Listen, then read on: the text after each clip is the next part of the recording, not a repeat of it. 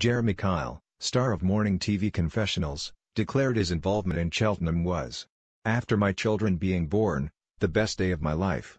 Reveling in the possibilities of horse ownership, he was hoping more than most that the poster girl of Cheltenham 2018 could warm up a ladies' day on which a cold wind cut right through thick tweeds. We are talking about Bryony Frost, who had been hurrahed in generous headlines all the way here, riding Kyle on Black Corton in the second race of the day, the RSA Insurance Novices Chase. Another person with an emotional stake in the outcome was as keen to ensure Frost did not succeed as Kyle was that she did, namely her boyfriend Harry Cobden, who was competing against her on Elegant Escape.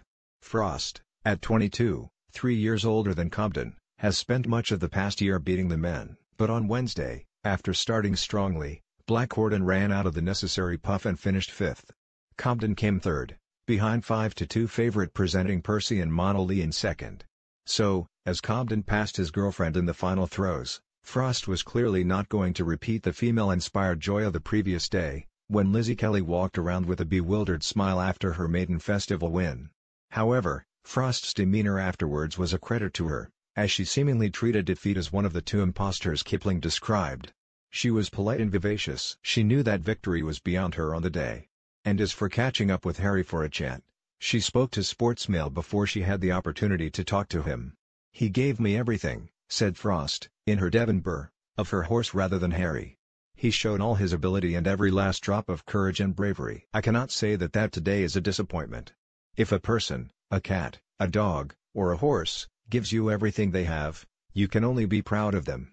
I am delighted to be here at the heart of horse racing. But when you are out there, you do not hear the roar. You just hear the horses breathing."